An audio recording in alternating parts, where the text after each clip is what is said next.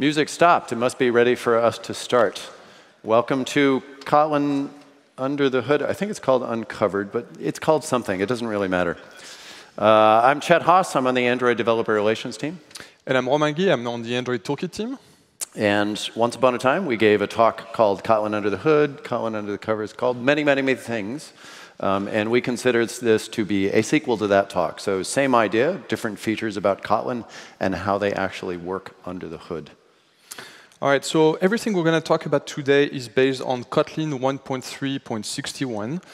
Things will probably change in the future. Actually, we're going to mention some of that. Definitely. So if you watch this talk in a couple of years, please don't get mad on Reddit, calling us idiots or something. Things will change. Wait. Reddit, not getting mad. That's true. Pretty sure it's a requirement. Yeah, that doesn't work. Anyway, so in this talk, what we do is we look at some of the language features of Kotlin, and we inspect what the compiler does. So how do we do that? Here's a very simple example. This is just a hello world. We have a main function we call printline. So how do you go from that to understanding what the compiler does? There are several tools you can use. The first one is IntelliJ itself, or Android Studio. When you have your source code loaded in the editor, you can click in the Tools menu, in the Kotlin submenu, and they show Kotlin bytecode. So that's the panel that you can see on the right. It will show you the Java bytecode generated from the current file. You can also click the decompile button at the top, and you will regenerate Java source code from the bytecode. Bytecode is fairly easy to read, but it can be a little tedious, especially once you start using very complex features like coroutines, for instance. And instead of trying to figure out what the bytecode is doing, just click the decompile button. Now, it doesn't always work. To keep the example of coroutines, if you try to decompile coroutine code, chances are the IDE will go into an infinite loop. So just don't touch the button. And a lot of code, like synthetic classes, synthetic fields, sometimes don't show up in this regenerated Java source code. So if you really want to know what's going on, you can use a couple of other tools. The first one is called Java P. This is part of the OpenJDK. So you can pass a couple of flags. -C will decompile the code, and -P will make sure that you see all the private methods and all the private fields. You just list the classes you want to decompile, and you're going to see this kind of output. So for every method, every class, you're going to see all the bytecode. Of course, like I said, bytecode can be a little tedious to read. So I can recommend another tool. It's called Procyon. If you are on macOS, you can use Homebrew to install that decompiler. And when you invoke it on the command line, so you just call Procyon-decompiler, and you list your classes. And you get not only Java source code, but it's even syntax highlighted in the console, which is really nice and makes the whole process that much easier. So we use decompilation, bytecode, and Java decompilation for most of what we're talking about. But I also found that actually breakpoints work pretty well for understanding what's going on as well.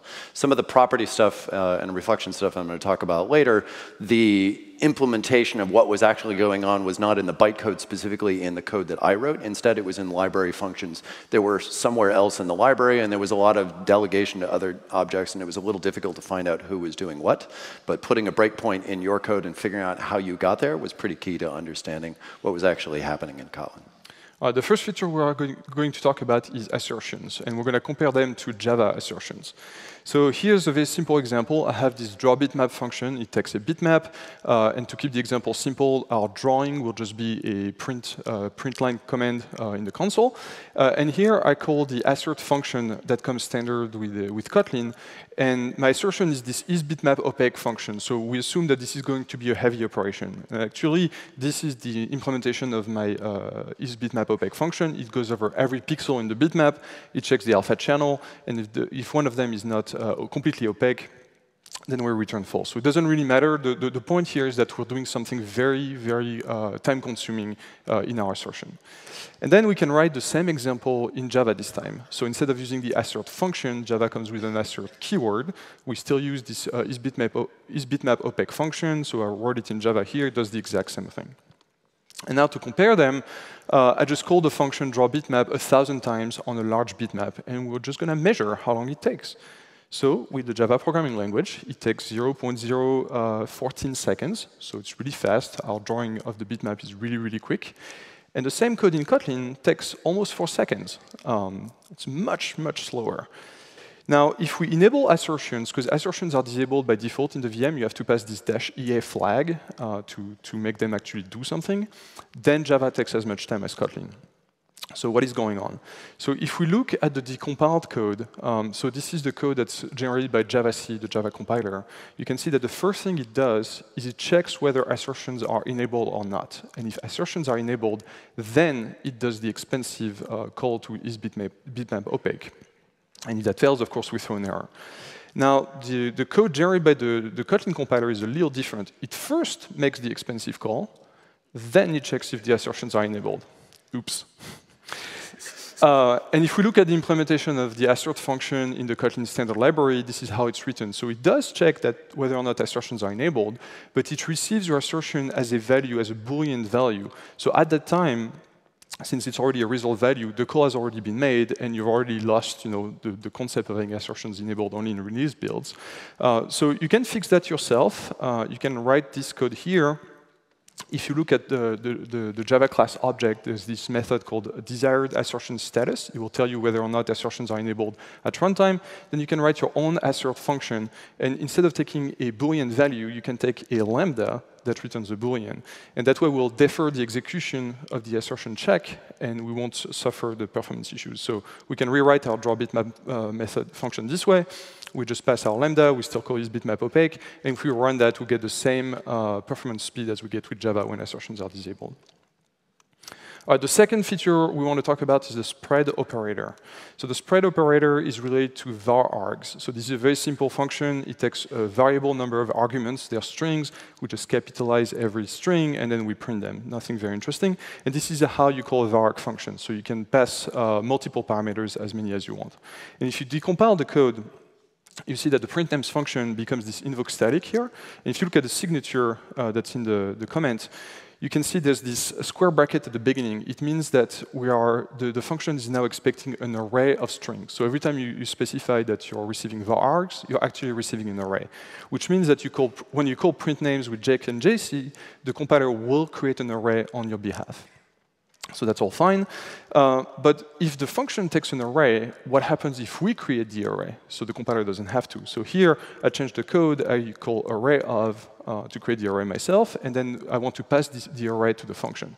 You cannot pass the array directly because your var args could be a var arg of arrays. So to work around that in Kotlin, there's this spread operator. So if you look at the names variable here, there's this little star at the beginning. You're telling the compiler, yeah, this is an array. I just want you to take every member of the array and make it a parameter of the function.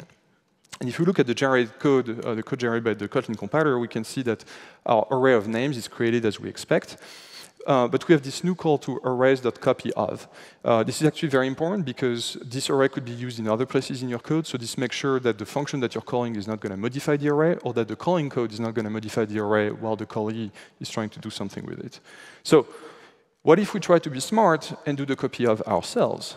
So here I have my array of names. And I call the spread operator, but I do the copy of myself. So if we look at the generic code, we get this.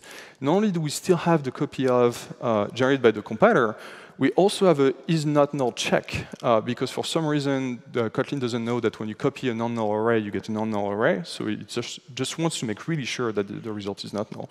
So now instead of having one copy, we have two copies. So we had 3 array allocations just to call this function. And finally, we can make the example a little more complicated. We can interleave a spread with regular parameters. So here we have an array of names again, and then I call print names, and I add Chet's name and my own name, because we're really vain, and we put the spread in the middle. The code looks very different. It's a lot more complicated. So now we have the spread builder that appears. The free floating parameters are added directly to the spread builder, and then the array of names that we created is added as a spread. So the question here is, how many allocations are we doing? So we have 2 that are very obvious. We have the spread builder, and we have the string array at the end, because our printnames function still needs an array of strings. But the spread builder itself contains an array list, and array list contains an object array. So now we have 4 allocations. All right, next up is tailrec.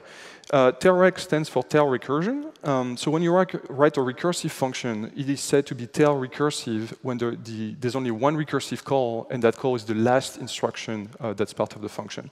This is very important in a number of languages, compilers or interpreters. because you can rewrite automatically a tail recursive function in an iterative manner. Making a recursive call can be expensive because you have to create a new frame on the stack, you have to save parameters, you have to make a function call that can lead to stack overflows, stuff like that. So in languages, especially like Lisp functional programming languages where recursion is very common, this is a very fundamental optimization. So this is an example of a tail recursive function. It just computes the nth number of the Fibonacci sequence. You can see there's only one recursive call, and it's at the end of the function. It is a tail recursive function. Unfortunately, when you use Kotlin JVM, the JVM itself will not do this optimization automatically. So it will see this recursion, and it will not turn it into a loop. It will not produce an iterative version. It's actually very easy to verify. If you call the function with the parameter 40,000, we're going to make 40,000 recursive calls. And on my Mac Pro, when I was testing that, I get a Stack Overflow error. So Kotlin has this really cool features that the tailrec operator, all you have to do is add it at the beginning of the function. And when you recompile the code will turn into this. So this is the only feature of the Kotlin language that I can think of that changes the way the code is generated. So you can actually tell the compiler, no, I want you to optimize that. It would be better if it was done by the runtime, by the VM itself. I just wanted to mention it because this is a very powerful optimization, and it's easy to forget that it's there in Kotlin. How powerful it is? So here's a little benchmark. So the original recursive function in my benchmark takes 2.5 seconds. And by just adding tailrec to the declaration, it now takes only 0.3 seconds. So it's a 8.5 times speed up by just adding that one keyword.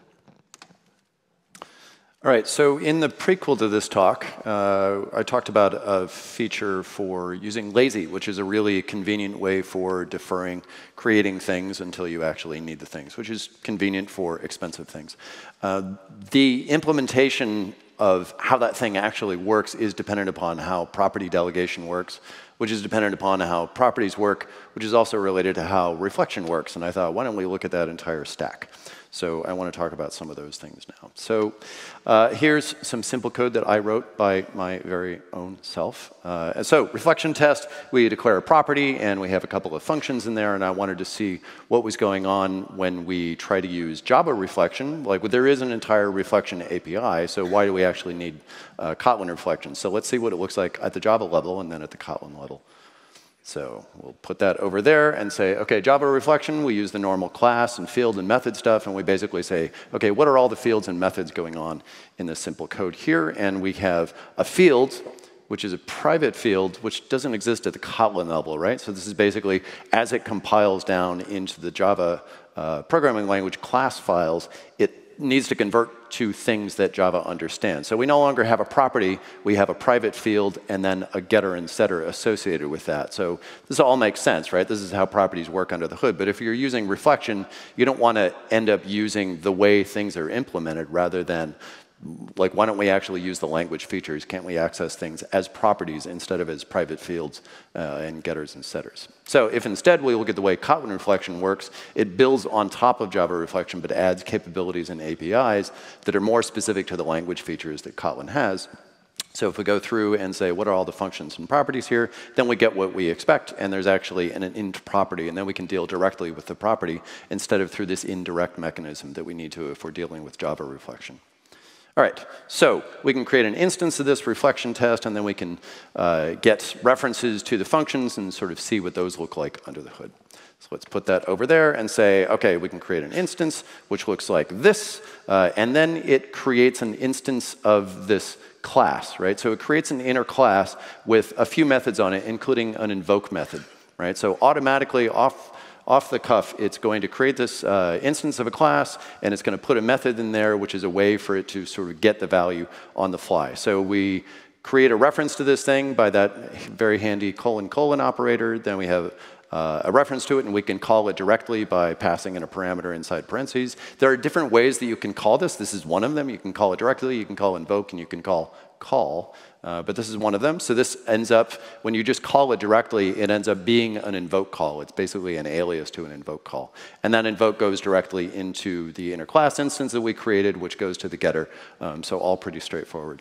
If instead we call invoke directly, that does essentially the same thing. The interesting thing to note here is that it creates yet another instance of yet another class. Right? So instead of creating one thing that everybody uses, it sort of creates these on the fly. So every time you use that : it's going to create an instance of that class along the way. So now we see how we can invoke and call this thing in different ways. So given the reference that we created before, we can call invoke on it, which ends up in that method inside that inner class instance that we saw. Or we can call on it, which is basically, it looks synonymous because we're basically passing it with another parameter. This gets auto-boxed into an object array. And then we can even call it with a nonsense number of parameters. So I can call this thing that took 1 int, and I can call it with 2 ints instead. This does not result in a build error, and instead results in a runtime error. So there's clearly something different going on between invoke, which calls directly into that function, that instance of that inner class that we saw, versus this call mechanism. We'll see how this actually works later when we talk about properties. Speaking of properties, let's talk about how property reflection works. So here's some more code here. We have an int object that we created, and then we have a reference to it. Again, using the : operator, you can create a reference to a property just the same way as you create a reference to a function. And then there are different ways that we can actually call the getter on this property. So this is where we get the instance, and this boils down at the Java level into a getter and a setter for this thing. So we have the private field and the getter and the setter. And then we've got this reference, which ends up being a reference to this, again, this static class that it created. So it creates an instance of the static class, and it has the get and the set methods. So this is how properties work in Kotlin. Obviously, you have get and set that you can re-implement, and those are essentially implemented on top of the getter and setter that was compiled at the Java level that we saw earlier. So there are different ways that you can call this thing. You could do a direct reference to it. You could call it with empty parentheses here, or you can call invoke. Both of these are essentially the same exact thing. So it calls into that instance that we saw earlier. And this is what the call stack looks like. This is where I needed to actually put a breakpoint in and say, what happened? How did I get here? Well, we got into the get through this very tiny call stack. It called into that evoke in the instance of that static class that we saw, and then invoke directly called get. So it's all very good. It's very low overhead for this thing, except for the creation of that instance of the inner class that we saw.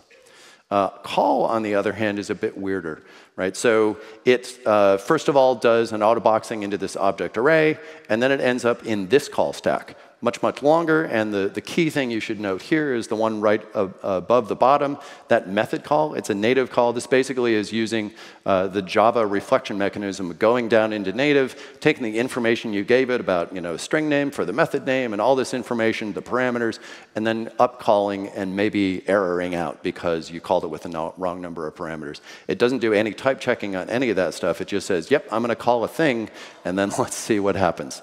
So in general, even though you can use call, you kind of shouldn't, right? It's not type safe, and it's very easy to cause a runtime error instead. And oh, by the way, there's a lot more overhead for using it. So invoke or just direct invocation, which ends up in invoke instead, is a better way to go.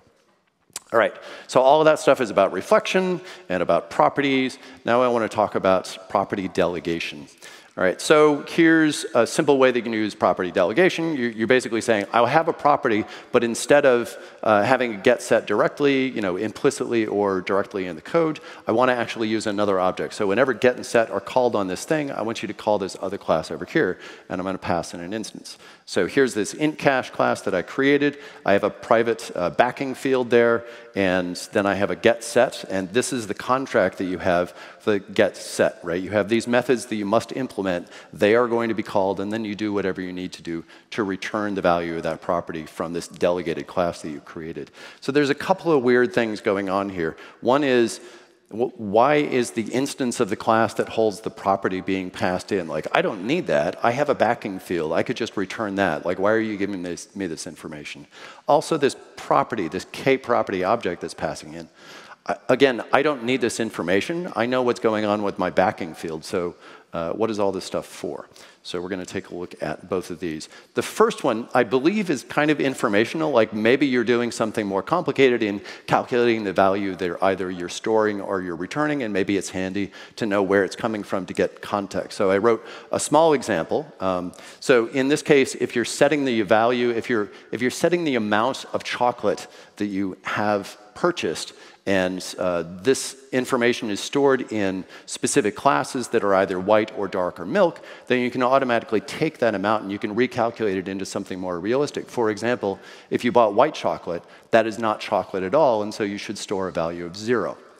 If you bought milk chocolate, that's obviously not as good as dark chocolate, therefore you're going to store less, right? So this is, it's a bit of a contrived, no, it's a very contrived example, but you can actually use the information being passed in to store something more intelligent than simply the value that's passed in and retrieved later. For the property, this one gets interesting. Property delegation is used by other language and library facilities that Kotlin has, and so they created this generic mechanism for property delegation overall so that it could be used in all these different situations, one of which is observable properties. So the observable properties work by saying, essentially you're saying, I want to give you an observer that's going to be called later when this property changes, and it uses that property value. So this is essentially why this parameter exists, because if you're actually using property delegation for an observer, then it is going to use that property and then pass it back to your listener along the way. So here's how you might declare this thing. You're saying, I want to observe changes to this thing here, and it's going to call you later, and it's going to pass in the reference to the property itself, as well as the old and the new values, and you can do with it what you want, but it basically needed that k-property thing to be passed through the property delegation mechanism so that it could hand it back to you later. So the fact that I had it also as an argument to my int cache, and also if I do lazy stuff, like none of those things actually need this, but another mechanism that uses property delegation needs it, so that's why it's there in general. All right. So we have this delegated property by int cache. We can look at what this looks like at the Java level. There's something else weird going on, right? So we have this int cache reference. That's great. That's where I have the things stored that are actually going to do the gets and the sets on this thing in my other delegated object. But along the way, it's going to create this thing, right? This delegated properties array. So it's creating two objects on my behalf. One is a k property itself, a reference to the property. And then there's the array that it's storing this thing in. So the question is, why is it creating this thing, right? Why do I have these objects being created on my behalf? Oh, nope. Let's go back. Sorry. I meant to explain that, which is, the deal is Java doesn't know what a property is, right? We can't say, oh, and by the way, pass in a property, because when this gets compiled into Java programming language code, it doesn't know what a property is. So instead, the array is created because, well, it's going to have to be passed to these Kotlin objects later using a mechanism that Java doesn't have, right? So instead, we're going to basically put it in the array, and then we can reference these objects in the array instead. So all Java has is like a private field and getter and setter. But it now has this static array that it creates as well, and then it can create references, or it can use the references in the array to pass around to observe the contract that we have for property delegation elsewhere in Kotlin. All right, finally, onto the lazy example. So this is from the prequel to this talk. So now how do we get here? So we have this lazy mechanism. It's a really convenient way to avoid creating expensive objects until you actually need them. Maybe you don't need them at all in case it was a waste of effort. In this case, so there was an example from an engineering team where someone said, well, there's this really convenient lazy mechanism.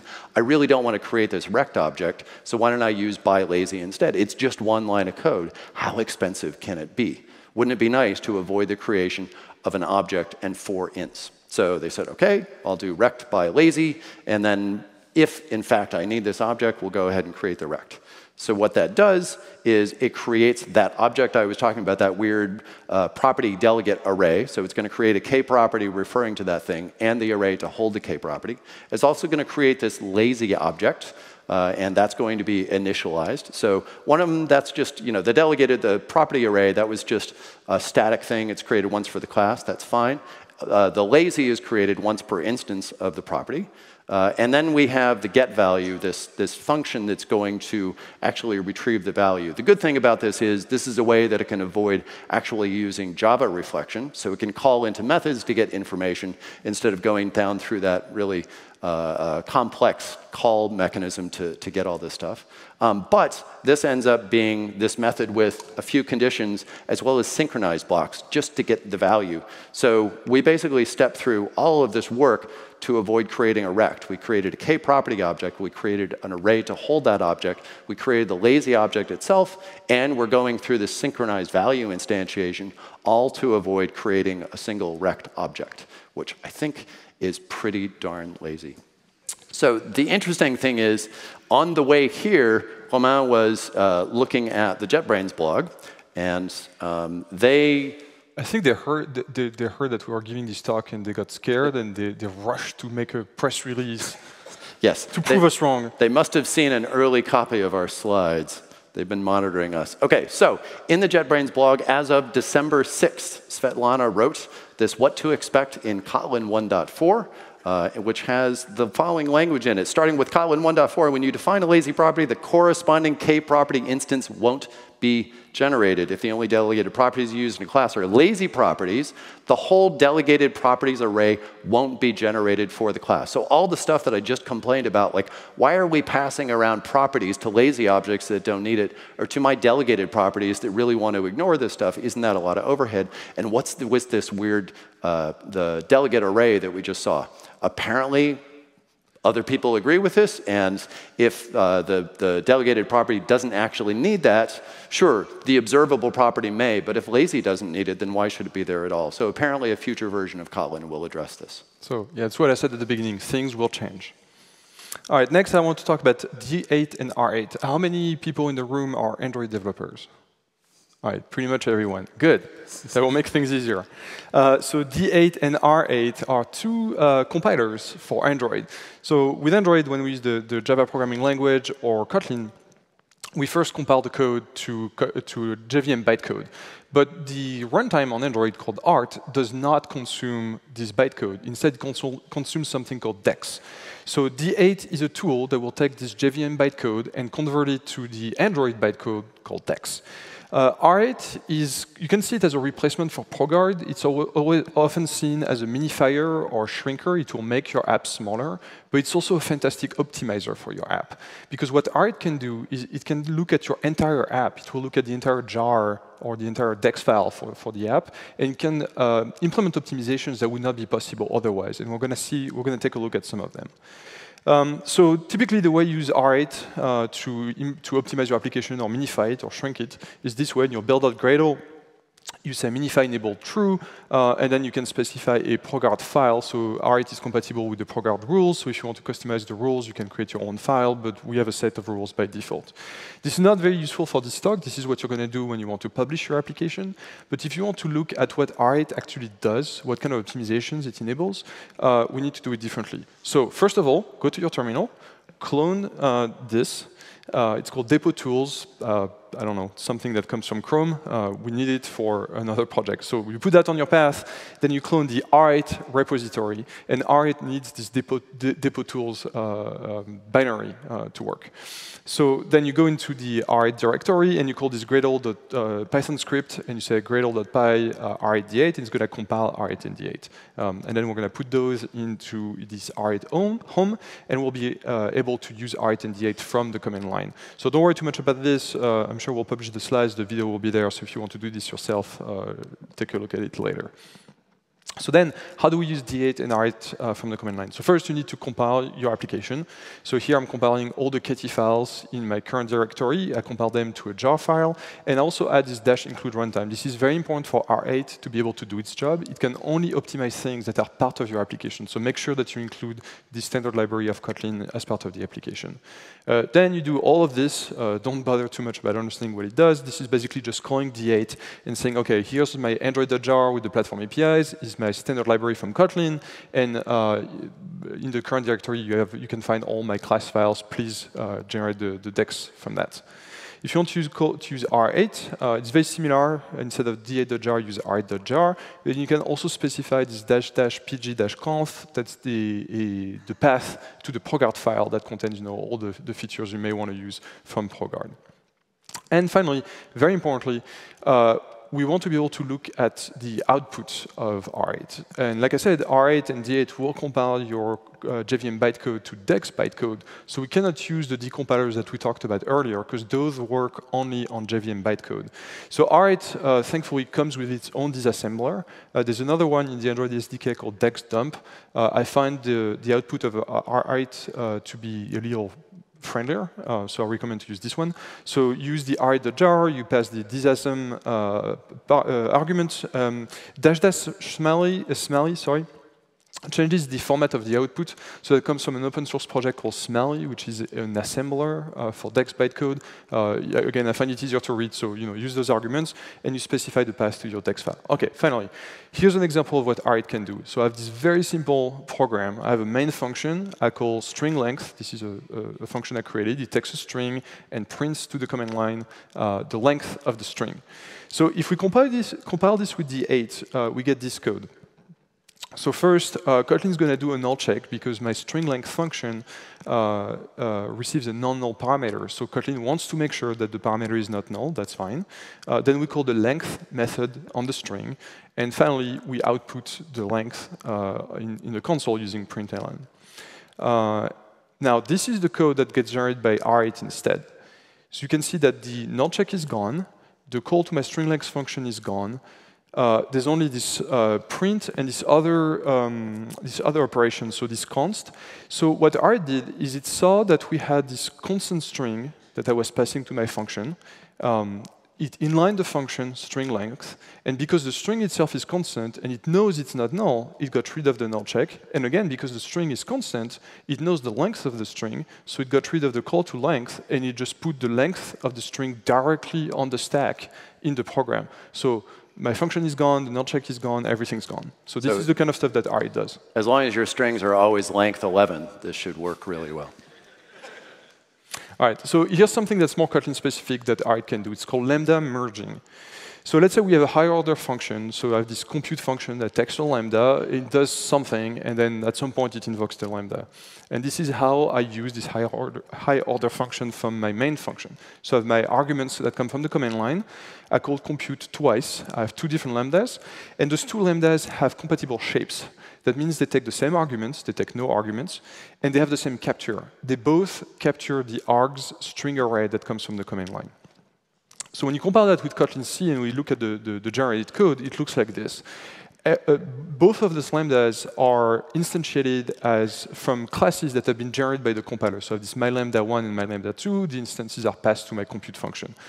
And if you look at the implementation of those two generated classes, they look like this. Again, they look the same. They have the same shape. They both extend the lambda class. They both implement function 0. That means they receive no parameter. Both of their constructors take the same capture. It's this string array that's the arguments to the program. The only thing that's different between those two classes is the invoke function. It contains the actual body of my lambdas. Now, if you run that through R8, what R8 will do is merge all those lambdas into a single class, because the problem is that every time you generate an additional class in your application, it's going to increase load times. It's more classes that have to be loaded. It's more initialization. And when you do that thousands or dozens of thousands of times, it could affect the startup time of your application. So R8 will take those two lambdas and group them into this single class called a lambda group. It still implements function 0. And if you look at the constructor, it still takes a single capture.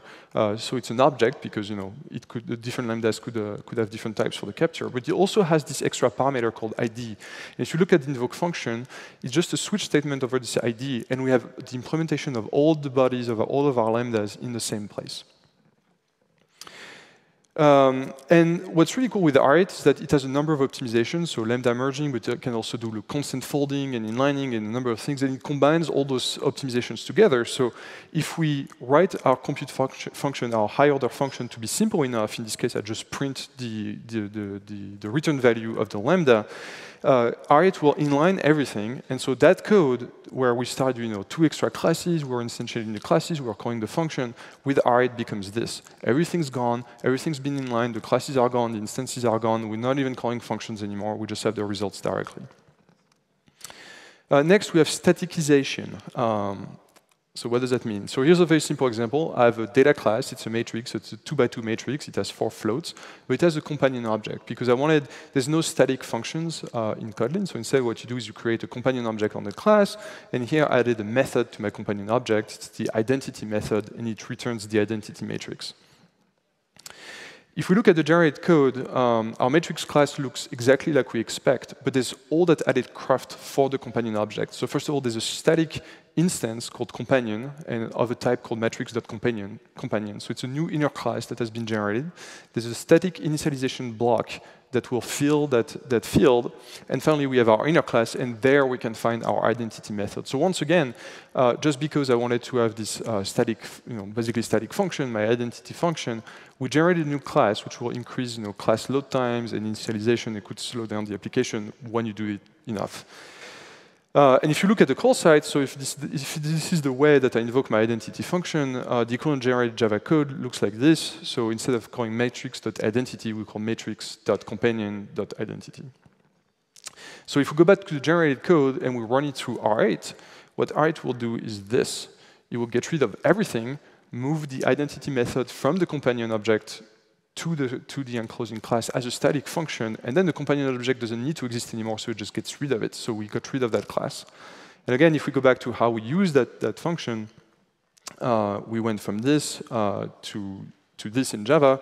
And again, because R8 can combine a bunch of optimizations, if R8 decides to inline everything, then the static functions can even disappear, and you're just left with the allocation of the matrix directly at the call site. To achieve the same, you might be tempted to use the @JVM static annotation. It will, in a way, produce the same thing. You will have a static function that you can use from Java. The problem is the implementation. This is what it looks like. So I do have my static function on the matrix class, and it's called identity. But all it does, it calls into the companion object. So we still have the companion class, and we still have all the added overhead. Next optimization, that one is not specific to Kotlin, but it is an important one. It's called, it's related to enum mapping. So we talked about this in the prequel to our talk, but I will remind you if you haven't seen it. So let's say we have an enum class. We have this blend mode. It has 4 different values, and somewhere in my code, I just have a switch statement over the different values of the enum. It doesn't really matter what the switch statement does, but if you look at the generated code, it looks like this. The switch is not on the values themselves. It's not on the ordinal of the enum. It takes the ordinal of the enum and uses that to index into an array, and that array is called enum switch mapping, and it's part of a new class called when mappings. And then finally, we have the different branches. So if we look at the generated class, it looks like this. So it's a new class, there's an array, and then in the static initialization block, we put those constants into the array based on the ordinals of the enum values. So you have to do this to preserve binary compatibility with enums. And this is really important when you build libraries, but this is exactly the kind of situation where R8 shines, because it can optimize remember, it optimizes the entire application. So there's no binary compatibility issues. And the thing here is, like, here we see one array, and we see, like, the initialization for that one array. But what happens is that every time you write a switch on an enum, it's going to add a new array. So it's going to have longer initialization time, and you have this added class, and so on. So now if we go back to the originally generated code by the Kotlin compiler, and we run it through R8, we're left with this instead. So again, the class is gone, the initialization is gone, we don't have the array, we just do what we would expect. Finally, we want to talk about loops. Again, we mentioned that in our previous talk. Just wanted to go over it again. So here's a very simple loop. We go from 0 to 10, and we just print all those numbers. And if I compile that through D8, and I look at the size of the file, I have this classes.dex, and it's about 1 kilobyte. Sounds about appropriate for an Android app. And then I'm going to make a very small change to my loop. So I don't want to print all the numbers. I want to print every other number. So the way you do this is you use step. So I say step 2.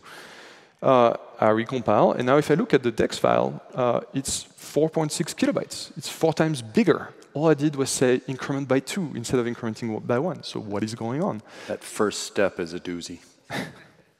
So let's decompile the code. It doesn't fit on the slide, so I have to scale it down. and this is what it looks like. So it creates an in progression object. It contains an int range, and you can see that they're all constant values. So we go from 0 to 10. There's this step of 2, and then you call get first, which is 0, like it should know that. It calls get last, and that's 10, and get step, that's 2, and then you have this while loop and all those conditions. And somewhere in the middle, you have the content of the for loop where we do the print line. And that's fine. What's a little weird, though, is that if you go back to the for loop and you make a very small cell or change, and you step by 1, which would be the equivalent of not stepping at all, you still get the same amount of code generated. So the compiler is not being super clever here.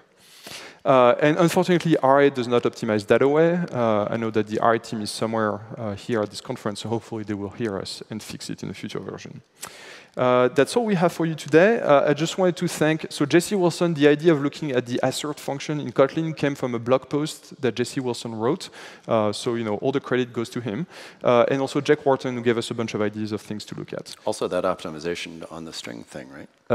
No, so, yeah, Jack, so the optimization of R8, knowing about the length of a string and putting that as a constant in your bytecode, Jack implemented that. And then, of course, we have the R8 team who did a fantastic job on R8. We have a few minutes for questions. If you have any. Or there's lunch. Just toss that out there. Lunch, bytecode, lunch. All right. Okay. Thank you.